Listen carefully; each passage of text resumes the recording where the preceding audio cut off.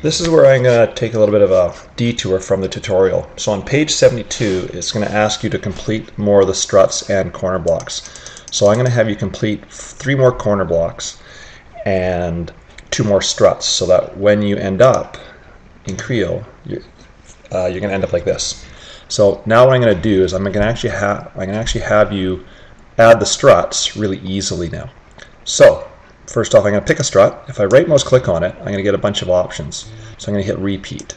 Now, sometimes if that doesn't work, you might want to come over here, pick a strut. So I'm just going to pick that one, right mouse click, and I'm going to hit repeat. And this repeat component dialog box comes up.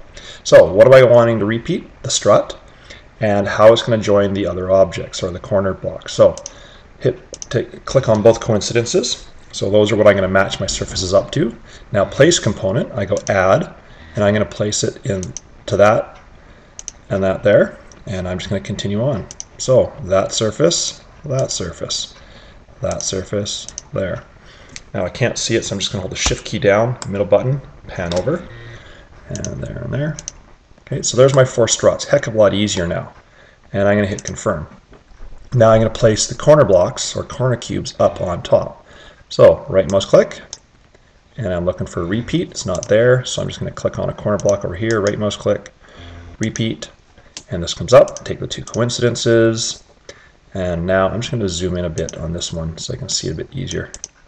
Okay, so I'm going to click on add, and I'm going to pick that surface and my top surface, and you can see now it's now joined on the right one. So I'm just going to zoom out a bit, and I'll just go here and I'll click add, again there and there, over here, that surface, and if I've done it right, you can see they're there, and finally the last surface, maybe that surface and that one.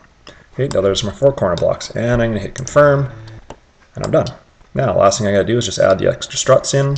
So again, go back to strut, right mouse click, hold it down, repeat, and grab the surfaces.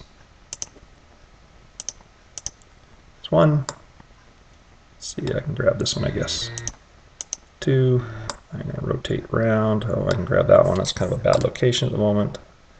There we go. It's a shift key, pan it down.